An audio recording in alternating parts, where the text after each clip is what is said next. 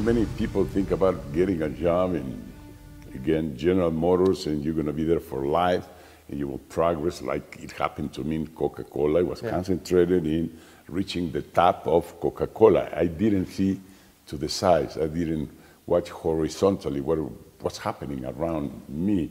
And that's because the culture then was that in Coca-Cola, the highest level of job was the guy that had more years in the company. Yeah. So the ones with 10 years were up to here.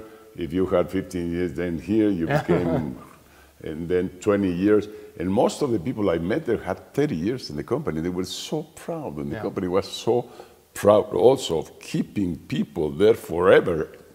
I think that's off now. It doesn't exist anymore. Yeah, I agree. And I actually like that you said that you didn't pay attention horizontally, because that's one of the things that I talk about a lot, and I call it paying attention to the tangential. So one of the best pieces of advice well, there are a couple good pieces of advice, I think, for individuals. The first is you have to learn how to learn.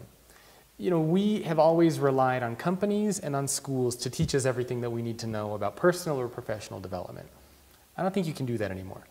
I think everybody watching, as individuals, you need to be more accountable over what you learn and the path that you want to build for yourself. You can't rely on it. Let me hear a space, because that's a profound change is being made by President Enrique Peña Nieto in Mexico on the whole education system. Learn how to learn. Yeah. Forget about what you are taught, forget about memory. Learn how to learn and be every day on that situation. Yeah, that's probably one of the best pieces of advice that you can give anybody, because by the time you go to school, if you go to a 4-year university or even 3 or 5 years, by the time you graduate, most of what you learn becomes outdated. And so if you just rely on what you learned, you're in trouble, right? So I love to play chess, and it's sort of like a chess game. You can't play a game of chess by trying to memorize the moves, because eventually you get to a position that's new, and you need to recognize, you need to learn as you're going along.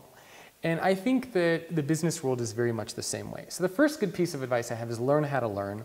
And the second one is what you mentioned, pay attention to the tangential.